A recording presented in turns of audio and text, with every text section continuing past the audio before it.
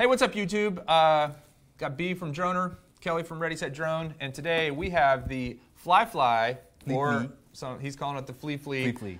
It's called the AirDrop. This thing is designed to allow you to drop things from your drone, as long as that drone is a Phantom 3, Phantom 4, or Phantom 4 Pro. And we took it out and tested it, and we're going to tell you what we think, so stay tuned.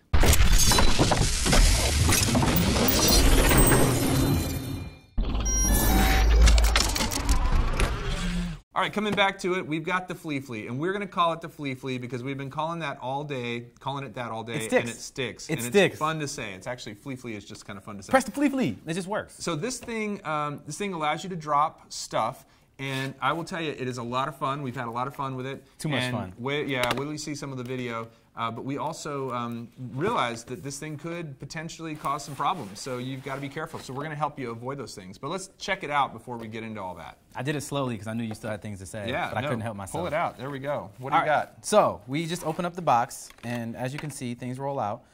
We already did play with this, so this is not an official unboxing or anything like that. We put everything back in it how it came. You get the quick start guide, bam. Some cords and stuff to charge stuff. Whatever. But what really matters are these three things right here. Which is the heart of the FliFli. Yeah, it's the heart of the FliFli. So, and I'm looking at the instructions because I was trying to figure out if this thing actually uses Bluetooth or Wi-Fi. That's a good question. It says it goes 1,000 feet. 2.8 gigahertz, or it doesn't actually say what the technology is. Yeah, Bluetooth wouldn't go. No, it says 1,000 meters. It says 1,000 meters. So that's almost that's 6/10 of a mile, yeah. Or a kilometer, right? 1,000 meters is a kilometer. So, so it goes a kilometer or 6/10 of a mile away, which is a pretty good distance. It is. Now, what I really like about this is that they designed it for DJI users, and what they did is they actually put the battery meters on these things that are the same as the DJI. So you press it and it gives you the reading of how your battery's doing. This one's doing horribly. That one's doing great. Yeah. And to start it up, same thing as the DJI. Yeah, press it once and then press again and then it starts. So it charges via USB, and I will say I got this about 2 weeks ago and have been waiting till these guys were in town to actually shoot this video.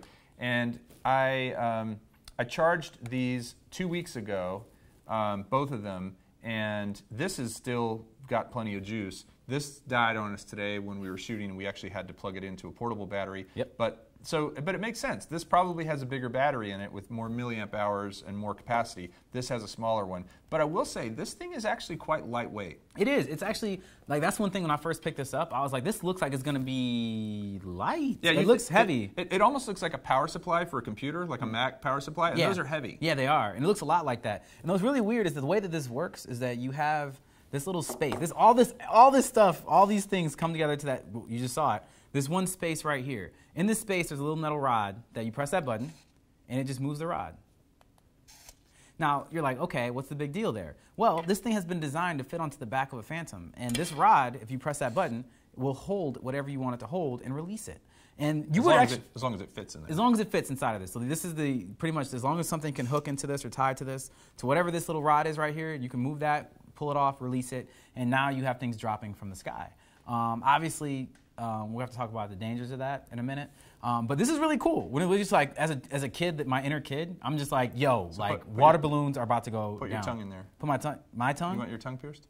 Not so much. Okay. But you can put your finger in there if you want. So yeah, I wouldn't put anything in this, because it closes pretty hard, it looks like. But I don't think it'll really hurt you, to be honest. Because like, we had to close on some stuff earlier and it just stops. Yeah. Plus, you might break it. So for the installation, as you can see, our lovely assistant,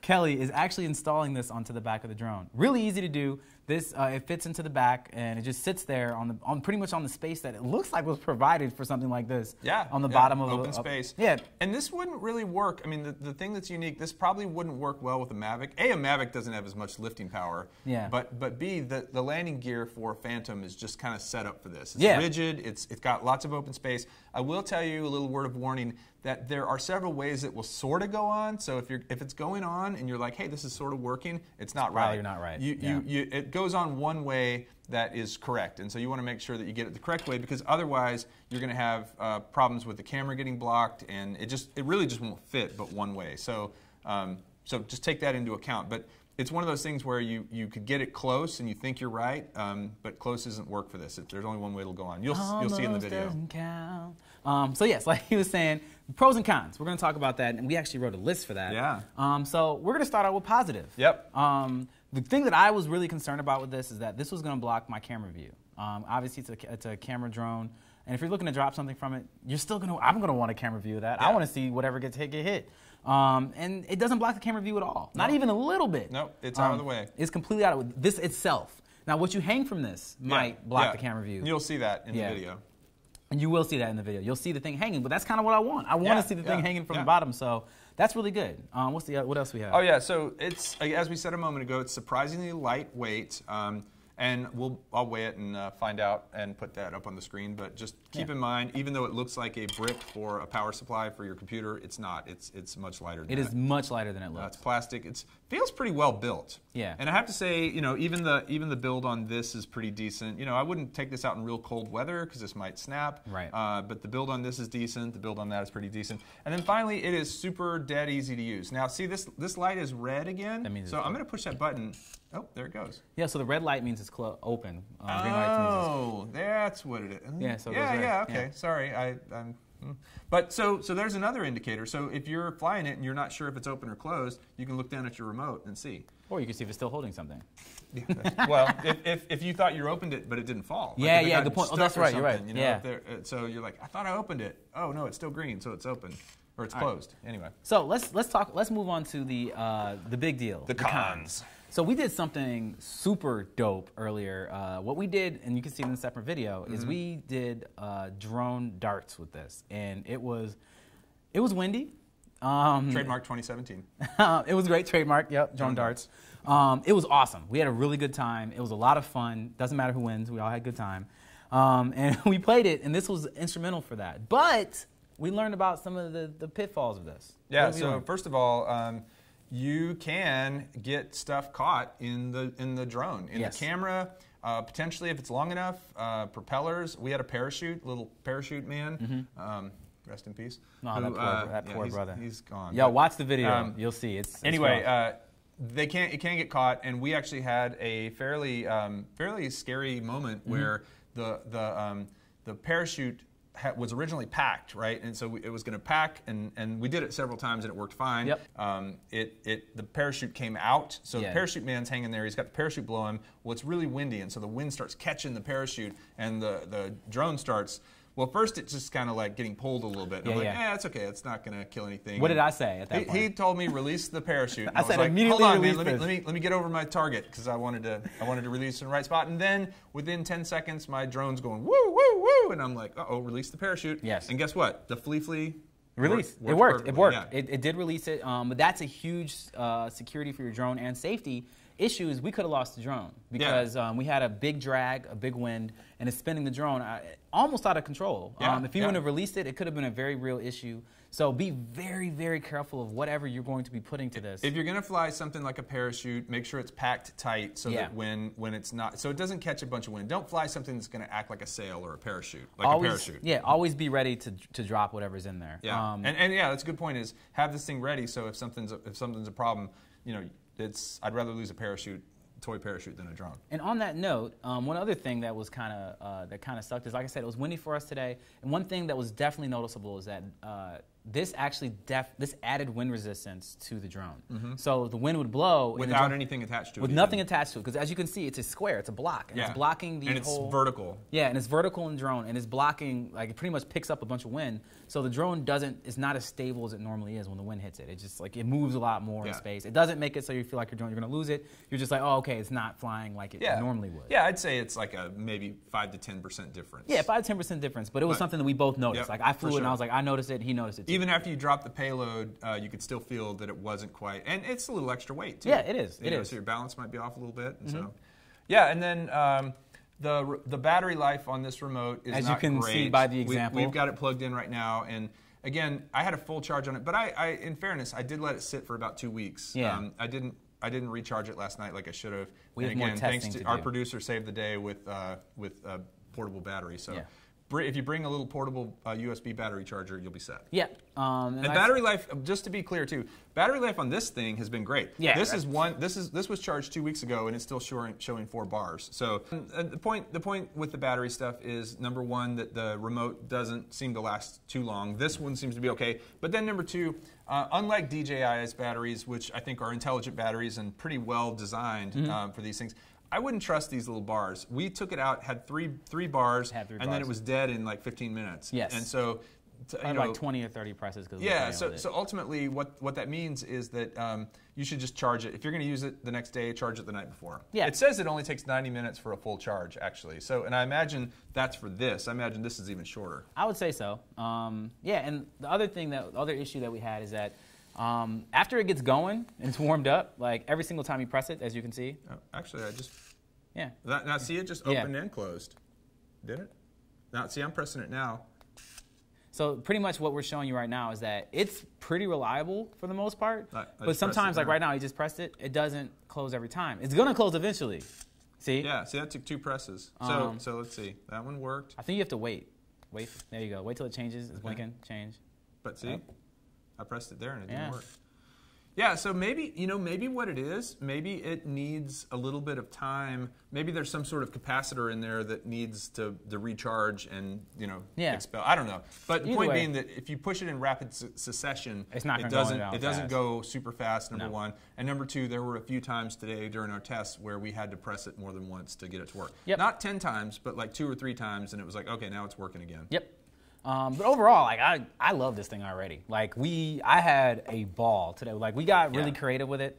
I came up with this idea that we were going to play this thing, and it turned out being really fun. Yeah, you got to watch that video. It's so good.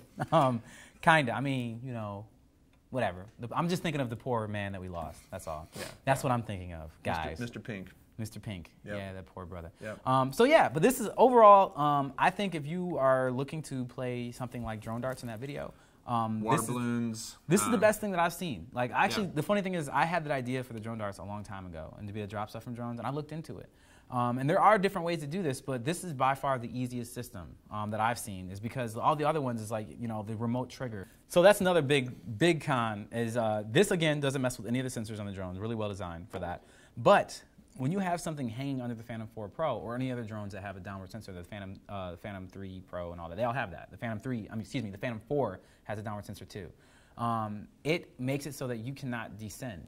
I had that issue when I was flying it earlier, is that one of the darts that we had was flying under the drone or laying under the drone, and it would not descend because it thought it was already close to the ground. It was just like, and the remote had died, so we couldn't release the dart. Yeah, so I actually had to creatively fly. We had to come up with it. I had to creatively fly into the wind at high speed while decelerating, so it flew it back. So so the thing went backwards, and we were able to go down. And then I hand caught it. Yep, you had to hand catch it. I did. Yeah, it was like slow motion matrix stuff. It was kind of cool. Laid out for it like a frisbee. So that is another point, is those downward sensors, depending on what you have, how you have it mounted, and how big it is, you could have interference with the downward sensor, so be aware of that. Thank you for remembering that. Yeah, definitely be aware of that. That was because it's like your drone's just sitting there in there, and you're like, what am I going to do? Like if you're flying up and dropping something, then you're fine. Then it's clear, you know, and you can come back down. But if you have to land, if your remote dies, and you have to try to land, you're in trouble. And it didn't seem to happen every time, because I know I went up and then I came back down a little bit with darts. It was worse with the parachute, I think, because the parachute had more volume. It had more volume underneath, and it was making a blockage. So anyway, I think if you want to drop something from a drone, is respectfully the way to and go. safely, I imagine water balloons will be a ball with this. Yeah. Like was it Songkran? Is that what it's called, Tony? I guarantee this is going to happen at Songkran. You know Songkran? Oh, so Songkran is a water festival in Southeast Asia where they just spray, like they spend a whole weekend just like spraying each other. Everybody gets wet. Nice. Everybody gets wet. Nice. Old people, young people, it's amazing. Wow. Songkran is amazing. And that would be super dope to be able to do it from the sky. Yeah. But all that aside, I think this is something that's worth playing with if you want to play with it. The price tag is $249.99. Yep. Would you say that's worth it? If you have a specific use for it, if you wanted to create an effect for a film you were making, or if you were having a party and you wanted to be able to drop water balloons, again, being safe and not flying over people is important. But Yeah, if you're going to use it, if I bought it and was just going to sit on the shelf and only use it one time, no, it's not worth it. But if you are a creative person who has a drone, is into flying, and has, or if you need to deliver medical supplies, I mean, it could be used for good things too, right? I agree. So yeah, it does what it does really well. There's probably a very small percentage of people in this world that actually need to do what it does. Yeah. But if you're one of those people, or if you want to do what it does, then it's a good way to do it. Or if you just have a streak of mischief in you, and you want to do that responsibly and fun. Shenanigans. Yeah. Then this is the opportunities are endless. As you FliFli probably away. see. Yeah. FliFli away. So good job, FliFli. It was a lot of fun. We're going to be having a lot more fun with it. Yep. Thanks for tuning in. If you haven't subscribed to DRONR, you should. And if you haven't subscribed to Ready Set Drone, don't drop the ball. Subscribe. Ha. Wow. And we'll put a link to this to buy it on Amazon in the description, and we will see you next time on these two awesome channels. Bam. Stay fly.